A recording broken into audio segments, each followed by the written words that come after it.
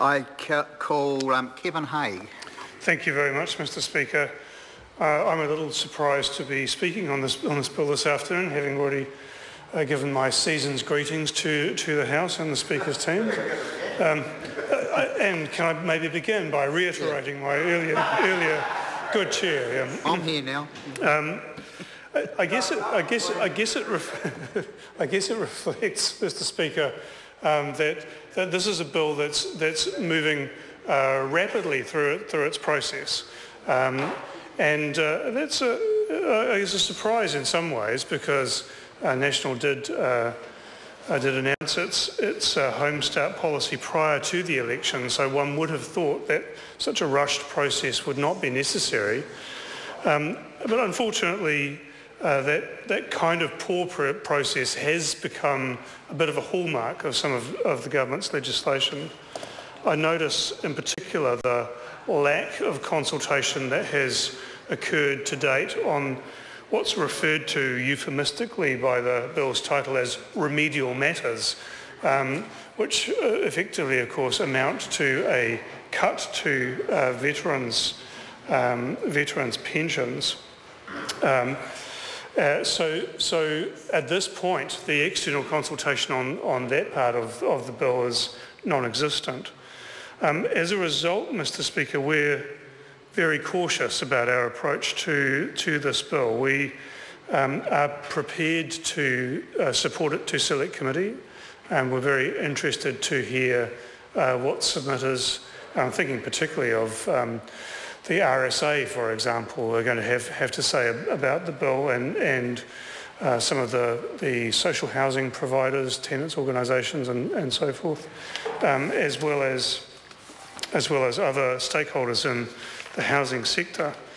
I'm going to primarily in this contribution talk about some of the housing aspects, because we think that while the net effect is extremely small, the $1,000 contribution will be a helpful contribution to at least some people.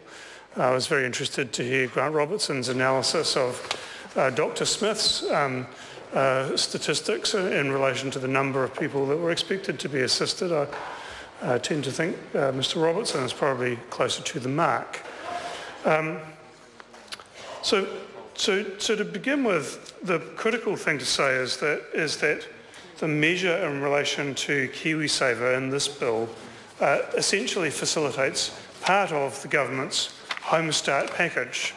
And like a number of other measures that the government or the National Party announced in the weeks immediately prior to the general election, Mr. Speaker, this was a package that appeared to have been developed without a lot of consultation, not only with external stakeholders, but also with government agencies. And indeed, Mr. Speaker, the response of commentators in the housing sector to the HomeStart package was at best underwhelming. And it had all of the appearance of policy that was made up pretty much on the hoof. So it was a package that was essentially a political measure aimed at solving a political problem rather than dealing in any real way with the housing crisis. So actually, we believe that on balance, the HomeStart package will make the crisis worse rather than making it better. So it was designed to, and arguably did, give National some cover-up in the run-up to the election, but actually does not deal with the fundamental issues of affordability and housing supply. So in fact, the consensus of commentators, I think it's fair to say, was that HomeStart will actually fuel demand, pushing up prices across the board and driving housing inflation in an already overheated market. So that's the kind of reverse of what we actually need to be occurring in the housing sector. So it's, as other speakers have mentioned, it's a demand-side response to what is very largely a supply side problem. So actually fueling demand is never going to deal with insufficient supply. I guess Dr. Smith argues that it's going to down the line stimulate the private sector to build more houses. I think that's a very long bow indeed to draw. So Treasury itself, in its advice, and we've heard a little bit from Labor speakers already about some of Treasury's analysis.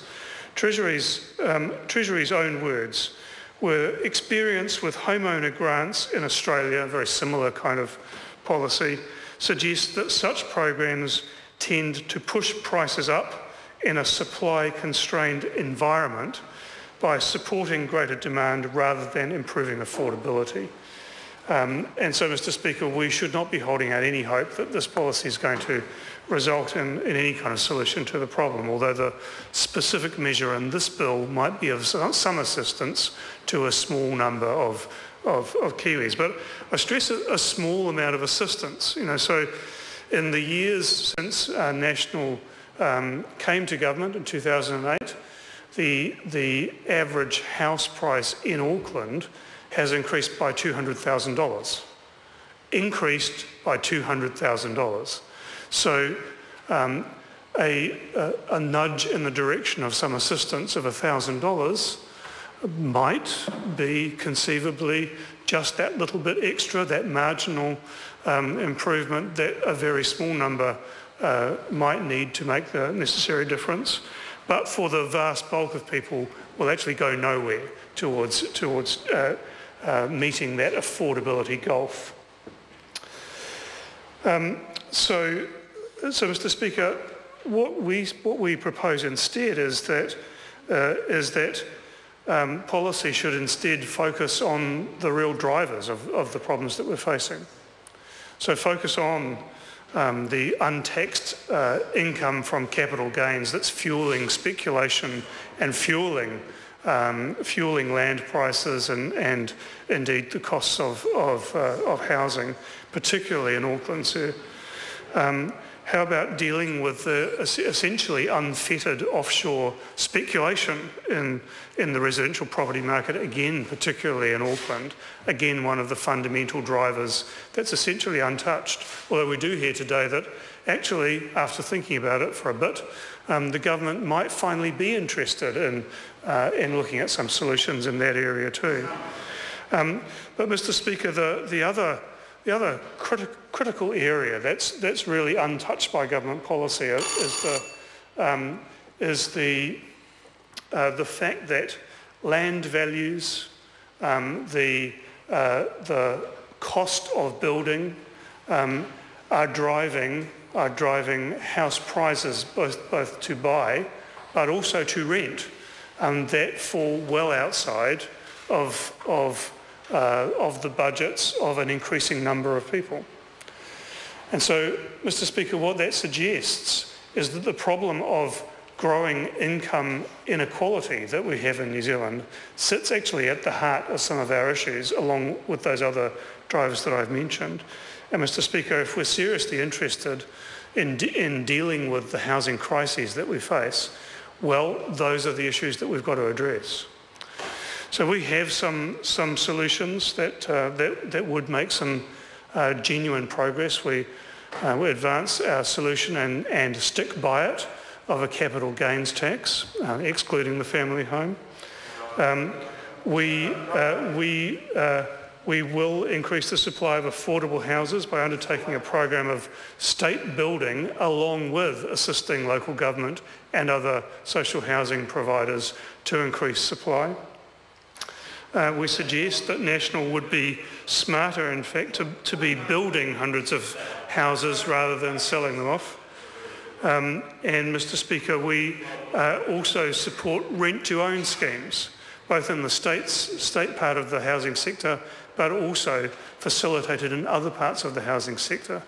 We need stakeholders to get together, Mr. Speaker, to develop solutions rather than this sort of sticking plaster approach that we see from National time and again. So we support the Select Committee, no commitment after that, sir.